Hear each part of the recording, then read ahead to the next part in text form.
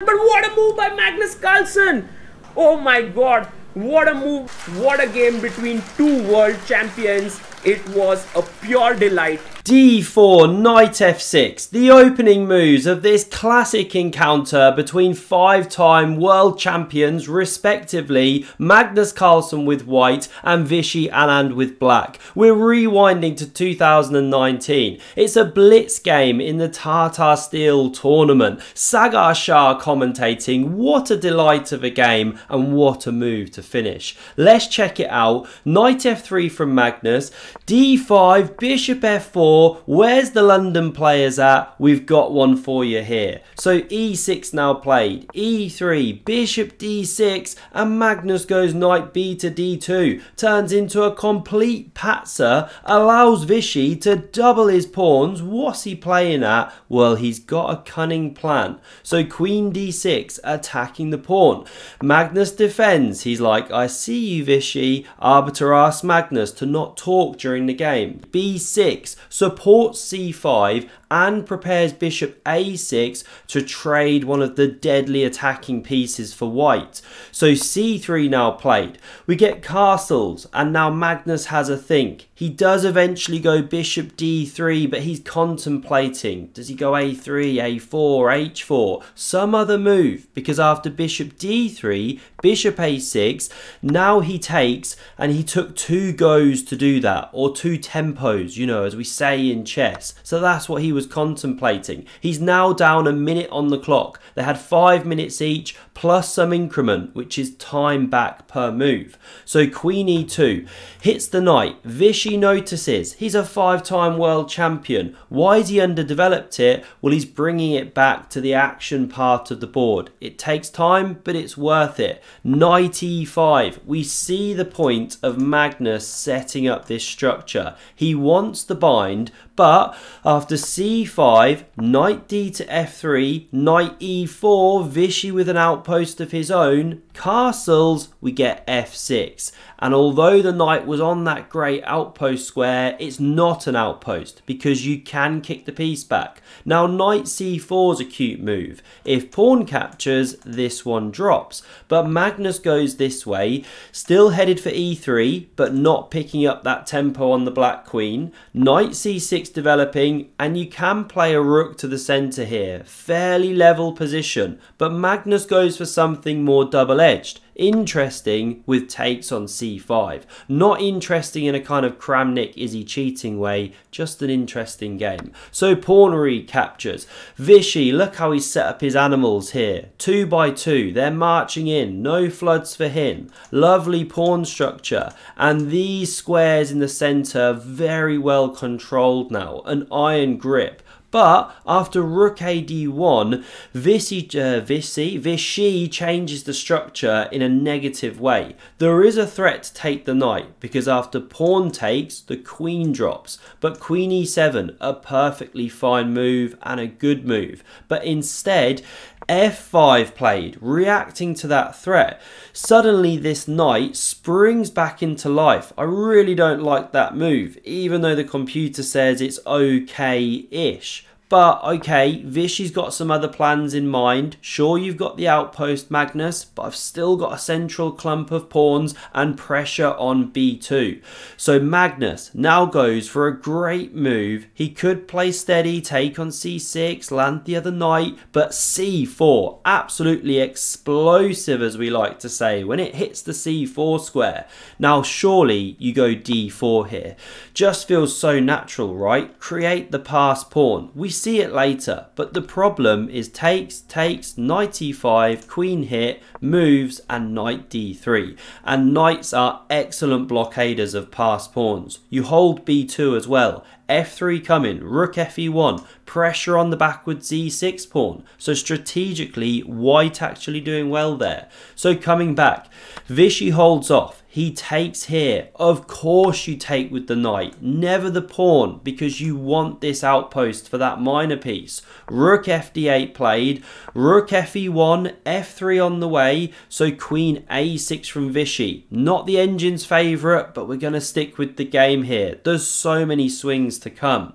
Now f3 from Magnus. The knight retreats back and he goes b3 to defend the pawn. But again, many ideas flooding through his mind. Does he take on d5? He in the end goes for this one, supporting c4. Again, if d4, well, we won't go down the rabbit hole, we're seeing it soon. Rook b to c8, covering the c5 pawn, which could be tender as a fillet steak, cooked rare. So that's why Magnus goes rook c1. He's targeting this pawn some more. And now there's threats in the air of takes. The queens come off, rook recaptures, then these rooks quickly double. Pressure, pressure, pressure. So that's why we see d4 now played. Vishy understands that Magnus gets this nice strategic idea, opening up the eyes of these ones, but there were other problems. So he goes for this.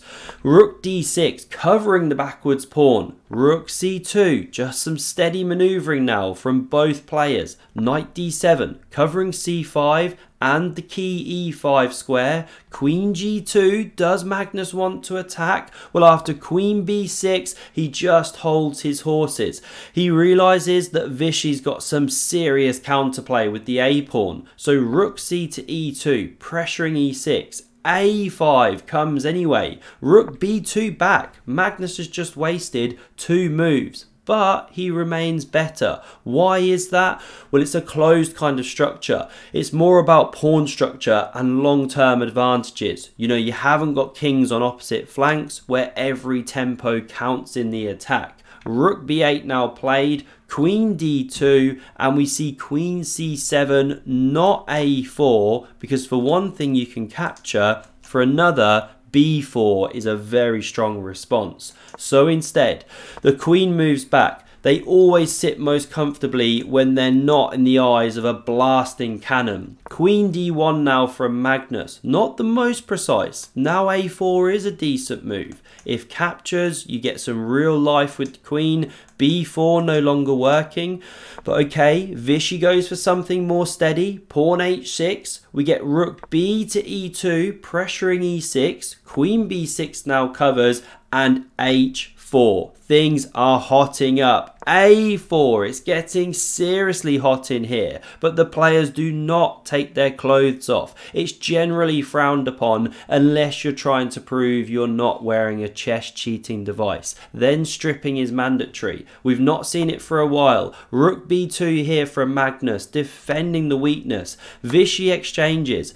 This is a backwards pawn. It's weak, but queen a7, Vishy switches plans here, going for the a file. King h2, rook over now. Vishy like that seagull in Finding Nemo. Mine, mine, mine. He wants that a file, right? Magnus, not to be outdone, goes queen e2. He wants the second rank. He starts jumping up and down, flapping in his seat like a seagull. Both players up and down, really flapping away. Again, the arbiter has to intervene. Very strange behaviour for two former world champions. They should know better, but okay, the game proceeds. The rooks double, the pawn under fire, but I love this now. Magnus ignores because his threats are greater. He goes g4. Gary the g-pawn coming down the board. The debt collector wants to bang in Vishy's door. Now if you take here, the problem is the liquidation and e6 caves in at the end. Big attack for white. So instead Vishy takes. He wants to keep the e-file closed from an invasion, not let Magnus take. We see this pawn recapture. F becomes g. Gary II trying to carry on the work of his brother. Queen c7, pressuring f4, but it's covered by this amazing steed. And now g5 from Magnus. He wants to get at the throat of Vishy. So h captures. Gary III is born from the H-file, Harry becoming Gary. It's on its way down the board, but Vishy's got other plans in mind. He goes for some craziness with pawn E5. The game is exploding into life. Let's not get too hung up on this evaluation bar. It swings all over the place now like a yo-yo or a seesaw. Call it what you want. Magnus takes the free pawn. Thank you very much. Rook e6 pressuring. This is Vishy's point. He could have, however, taken here. That was also a great play to crash through on b3. But he goes for this, but great manoeuvring by Magnus. He snakes in with the queen. It's like he's got his Nokia 3310 from back in the day. He reaches the promised land of the d5 square. The rook pinned to the king. So knight b6 now played to kick that queen. Why not sidestep with the king? Well, then king g3. These rooks joining the party. If king this way, rook f2. So that's why knight b6. The queen gobbles the pawn. Thank you. The engine wants to take off. Go for the end game, but no. Vishy's got other ideas. He wants to checkmate Magnus Carlsen. So rook g2 covers this weak pawn. Rook f8 joining the party, and Magnus now goes wrong. You know, top moves are like rook e4, some defensive-y stuff. But he goes queen b5, preparing knight c5, rook f3, hits that knight, it jumps to c5, and now Vishy has a winning move, but it's very difficult to spot. If you want to test your tactical skills, do pause, have a good look. How can you get at this white king? Think about checks and threats, but also loose pieces, right? So very well done if you found the move of rook h6 check. What a thunderbolt, because if you capture, the queen joins the party and this one drop in, and it eventually leads to a mate. Just some awesome stuff. Amazing attack. And coming back here, if you don't capture, king g1, king g1, then there's more attacking ideas with pawn d3. It goes on, this kind of thing, but black doing well here. Eventually you're giving the queen, you get something like this. Long lines, right? We don't want to go too down the rabbit hole, but that was a winning move. But missed. Rook g6 instead.